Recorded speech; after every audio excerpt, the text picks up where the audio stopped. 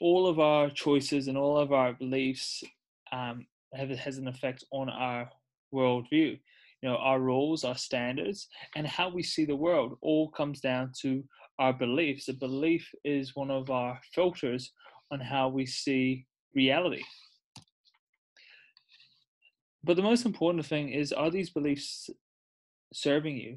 Do your beliefs help you in any way? And if you have a belief that is negative to you, it's probably best to get rid of this belief because it no longer serves you.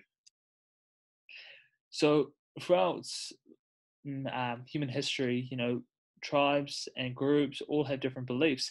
And if your group or your tribe has this belief, you're going to take it on, just like us and our family, right? Usually we have similar religions to our parents, not always, but a lot of the time it's how it is. And I don't want to get too much into religion, but you can see how it works. Or if you come from a family of doctors, it's more likely you're going to be have that pressure to be a doctor. Not always, but you can see how the pattern works.